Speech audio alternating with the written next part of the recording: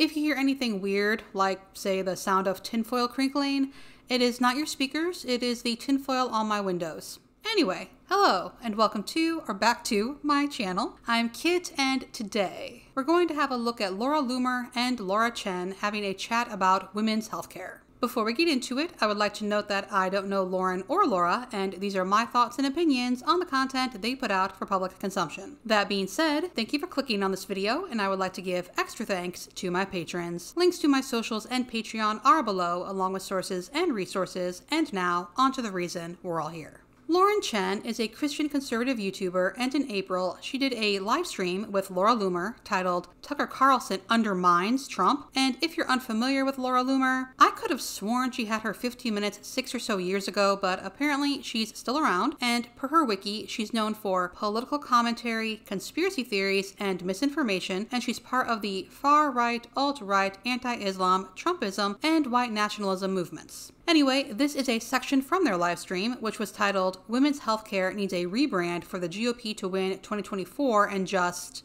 no. And honestly, I am disgusted that not only is women's healthcare, by which they mean abortion, being used as a political talking point, but it's two women having this conversation. And Lauren has a daughter. She previously called herself a girl's girl. Anyway, there were a few pieces I wanted to comment on, and then we'll wrap up the video with a look at what the GOP is currently up to regarding women's healthcare. And I think when it comes to the issue of abortion, we cannot even begin to start talking about a federal abortion ban leading up to a presidential election unless we start to turn the tide in terms of the messaging and the culture. Because I think abortion is an immoral issue. I think if we got our messaging right, we can identify ourselves as correctly being pro-life, pro-science, and pro-woman, but we are not there yet. I would love to know what Lauren defines as pro-woman, because I don't see how forcing a woman to remain pregnant when she doesn't want to be, regardless of the reason, is pro-woman. But please, everyone, remember this. A federal ban is the goal, they just don't think they have enough support to campaign on it. And so they plan to keep it quiet until they have enough people in office to make it a reality. Republicans don't know how to be on offense either, right? They're not, They don't want to talk about this issue. And I saw yesterday, they allowed the Democrats to control this whole narrative. There was zero pushback on, oh, thanks Donald Trump and Carrie Lake for the abortion ban in Arizona. How are you going to blame Donald Trump when he literally came out the day before the abortion ban in Arizona and say that it's his fault when his own statement says that he's against a national abortion ban? If you're against a national abortion ban, you're also going to be against a ban in the state. You are. And President Trump eloquently stated, just like Carrie Lake stated, that they're against the abortion ban in Arizona. That doesn't make any sense. He's against a national ban, therefore he will be against a state ban? They're trying to play both sides here and make Trump sound simultaneously pro-life and pro-choice, whichever suits the moment. But let's be honest, Trump doesn't care about abortion bans, and he just says whatever he has to ensure the audience he's currently speaking to will vote for him. I would also like to remind everyone that in 2023, Trump said he was proud to be the most pro-life president in US history. And why does he claim that? Because he appointed 3 conservative justices to the Supreme Court, and that was how Roe was overturned after 50 years, which is why people were sarcastically thanking Trump for the Arizona ban. If Trump hadn't appointed those judges, it wouldn't have happened. The idea that Republicans are always on defense, never on offense, is something that, honestly, I think it's gotten worse over the past several years, because I think the media, any pretense of neutrality they pretended to have is totally gone at this point. So you have sites or publications like CNN, MSNBC, when it comes to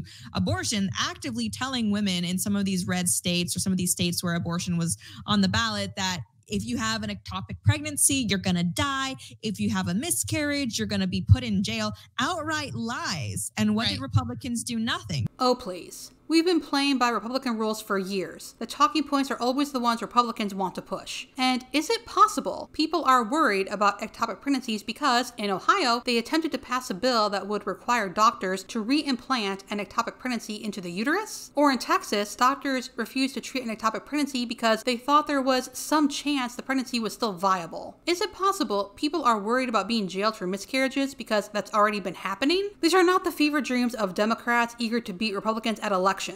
These are realities. I'm pro-life, but until we start getting our act together, you can't blame President Trump for realizing that he still needs to get in office if he's going to enact any change. And I think the most important thing he could have done, he did done, which was to appoint the justices who got rid of Roe v. Wade and kick it back to the states. Well, now it's up to us in the states to win these debates, right? He's done his part. Now we need to do our part. So they do understand why people blame Trump for the bans. They just play dumb when it suits them. But thanks for saying the quiet part out loud, Lauren. And everyone, please remember that Republicans will say whatever they have to get in office. And once there, they will begin enacting the policies they might have sounded much more moderate about when the election was still upcoming. Anyway, is it an anti-choice segment if someone doesn't try to say what Laura is about to? The she in question is Lila Rose, who apparently was very disappointed that Trump didn't call for a national ban. Is she going to vote for Joe Biden, who wants abortion on demand and is in favor of infanticide and supports people like Ralph Northam, who push for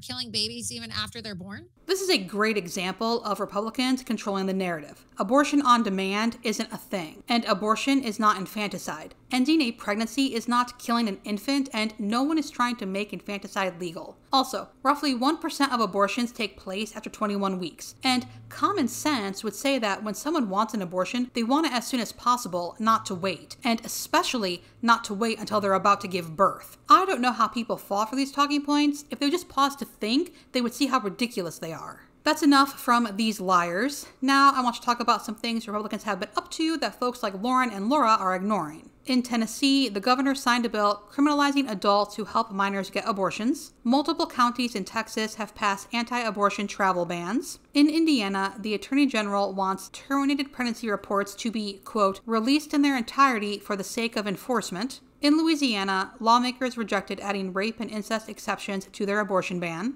In Alabama, the Attorney General argued that helping people leave the state for an abortion is a criminal conspiracy. Quote, an elective abortion performed in Alabama would be a criminal offense. Thus, a conspiracy formed in the state to have that same act performed outside the state is illegal. And finally, Republicans are trying to expand the definition of fetus to a fertilized egg. And I don't mean an embryo. They're trying to claim that birth control is abortion because it makes the uterus a hostile environment, and I don't think I want to find out what happens after preventing pregnancy is deemed abortion. Something else that stands out to me is how Lauren and Laura ignored the side effects of abortion bans. Women being tortured having to carry a fetus that has no chance of survival. Women at risk of death due to delayed action causing them to go septic. And women who just need to deliver are being put at risk as abortion bans cause OBGYNs to leave affected states. So please, how is any of this pro-woman? And it's not a surprise, and I've said it before, but if these people were truly pro-life, they would be finding ways to make life better, to make abortion unneeded,